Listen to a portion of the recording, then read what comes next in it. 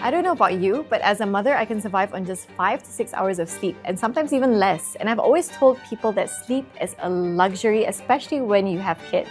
There's just so much to do when you're awake. But now that I'm entering my 30s, I've noticed that I'm getting more and more tired, and I have to take more frequent naps. And my husband tells me that I've got sunken eyes, the audacity. But I also feel I get moodier these days and maybe a little bit angrier. So I met up with Dr. Renee Tan, a psychiatrist, and asked her if any of these could be due to my poor sleeping habits. And this is what she told me. Poor sleep or sleep deprivation, it actually affects neurotransmitters in the brain, particularly serotonin and dopamine. Serotonin is a main neurotransmitter involved in mood regulations. So in poor sleep, serotonin is actually reduced. That's why it causes anxiety, and it also causes depression as well. And dopamine, which is the main neurotransmitter in the reward pathway, so it essentially affects our motivation to do things, our drive to do things. So when there is poor sleep, dopamine is reduced, then you feel more disinterest, like anhedonia. There's no drive to do things. That actually explains all that I've been experiencing, and Dr. Tan told me other signs of poor sleep are forgetfulness, zoning out, blank stares, and caffeine overload, which I'm guilty of. She also told me that adults need about 7 to 9 hours of sleep. Lack of sleep can lead to chronic stress, which then affects two major parts of the brain, the amygdala and the prefrontal cortex. Now, Dr. Tan said that our gadgets aren't helping either. So research does shows that blue light exposures does disrupt the circadian rhythm, which is like the inner clock that regulates sleep and wakefulness. And it also affects neurotransmitters like serotonin and increases cortisols and causes hyperactivity of amygdala as well. And as a result, it disrupts sleep and our mental health. But I wondered if the effects of poor sleep and stress can go beyond mental health, and my friend Benjamin Lim, a pharmacist, told me that it does. He said that chronic lack of sleep increases low-grade inflammation in the body because our body's stress hormone cortisol increases. And the worst part, he said that inflammation can also affect the gut lining, or as Benjamin called it, the leaky gut.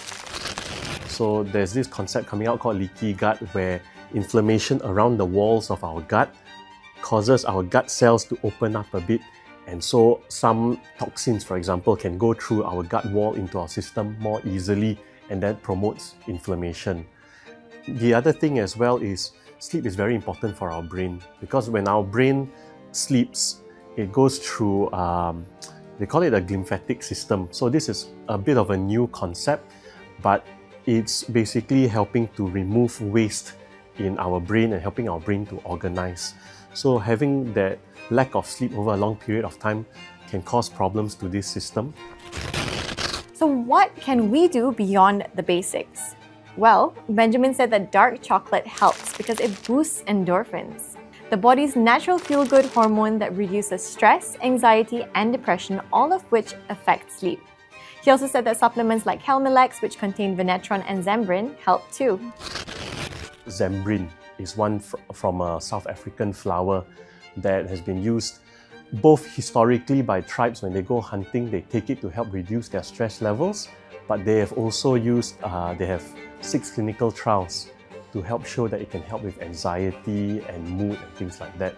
Or Venetron, that also helps to have deeper, more high quality sleep, and they have clinical trials to back that up as well.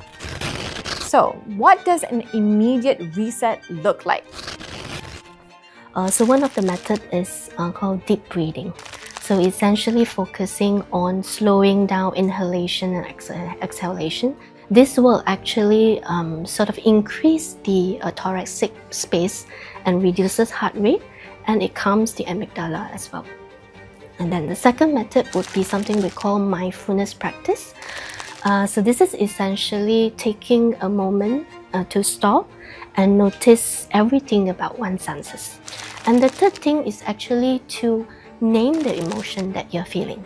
Research has shown that just by naming the emotion, it actually activates the prefrontal cortex to calm down the amygdala. Well, it looks like I'll need more sleep after all, and thankfully there are supplements and steps that I can take to make sure I have better sleep and my stress levels remain low. And if you're like me, then let's reclaim our rest and give our brains and bodies the rest that they deserve. Mahirah Khan and Dinesh Kumar Maganathan, FMT.